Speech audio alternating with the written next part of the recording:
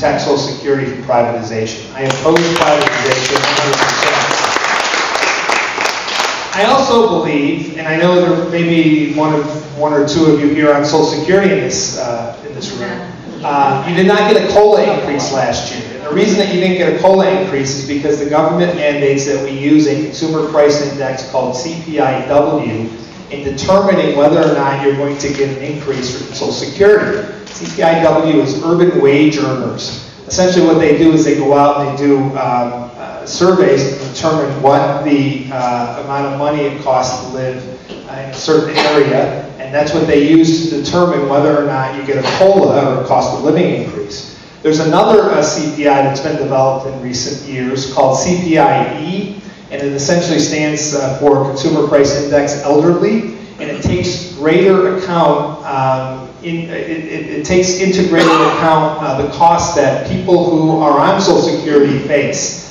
which is increased medical costs.